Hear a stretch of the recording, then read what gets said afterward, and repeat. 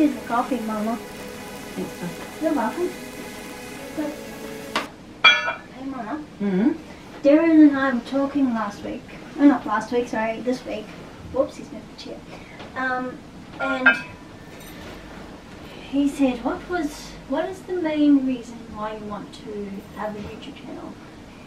Yeah, so what is the main reason? Well, to advocate for people with hydrocephalus. And he said, do you think you're doing that? And I said, not really. Like, I was really honest because I knew that I wasn't doing it. Yep.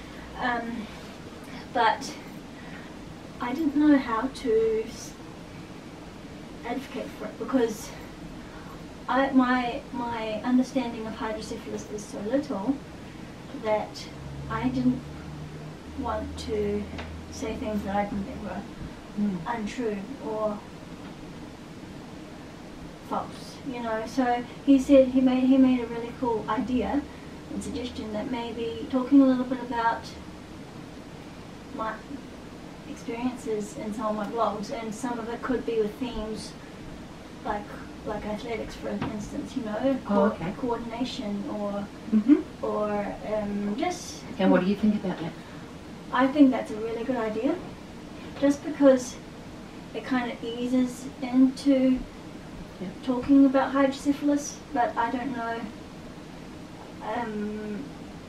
I wouldn't have a clue where to start, but that's why I wanted to talk to you, because I had a question last night and I thought, what was it like for you as a mum with a kid with hydrocephalus? That's a good question, really. Not many people actually ask that. What about, I guess, the hydrocephalus part, being a mum of somebody with hydrocephalus, wasn't hard. No. Because once I got the hang of what a blocked shunt was, what the symptoms were and stuff, I just knew what they were. Yeah. It was hard when you went to places like daycare, and so they were nervous that your shunt would be blocked, and they would send you home at the tiniest little thing. But they had no idea. They didn't want me there anyway, so. No, not really. But then I guess it was harder for me as a mum with a child with different abilities, I guess. Yeah. And it was hard for me because you didn't really understand that you had different abilities than other people. And so it used to really hurt me when you didn't get invited to birthday parties. Yeah. And you didn't have friends. I guess it didn't really. Do you think it went over my head? Yeah. Yeah. It totally went over your head, and you didn't have friends. So I used to really hurt when all the kids in the class were being invited to a birthday party, and you didn't. But you didn't seem to bother you. When I look back, it was much harder for me than it was for you. So yeah, that's cool.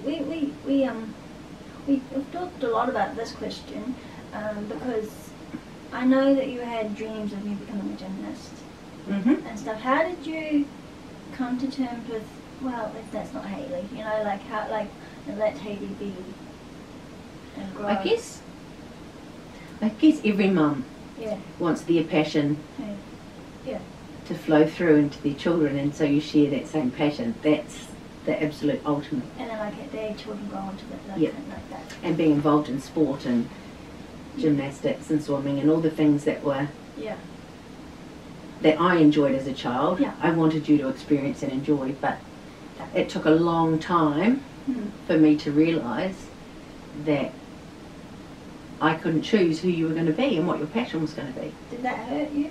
I was disappointed. Yeah. I was disappointed that my girl didn't want to be a gymnast. Yeah. But now I can see that your passion is people. Yeah. And your passion is videoing and singing and drama and theatre and all those things. And running.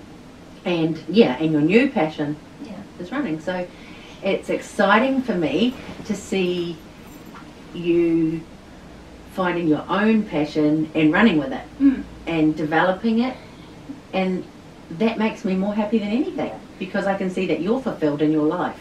Did you ever think that your girl would be running 5Ks?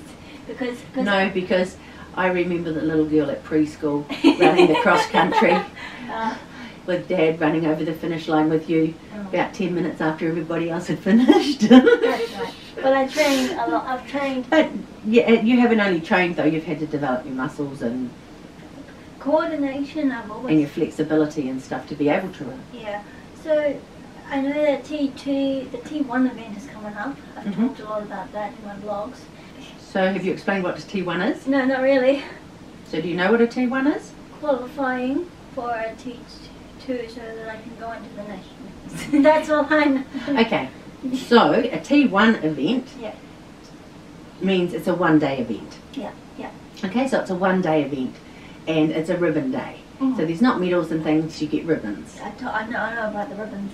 And you must attend a T1 event before you can attend a T2 event, Tier 2 event. And a Tier 2 event is a 2-day event.